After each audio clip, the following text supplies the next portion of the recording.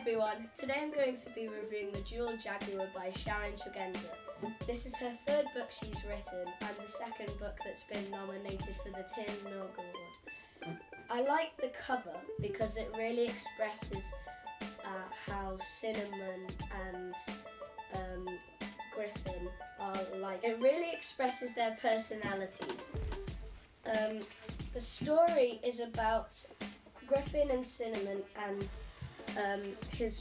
Griffin's mum is in a coma in hospital, and Griffin has to stay with his uncle and aunt that he hasn't seen in years, and Cinnamon doesn't really want him there at all. And I think my favourite character is probably Cinnamon because she's a creative character. I like how Sharon made her, and she's got a pet rat called Ruby. I don't know if you can see that there. And Ruby is a very she's a very energetic rat.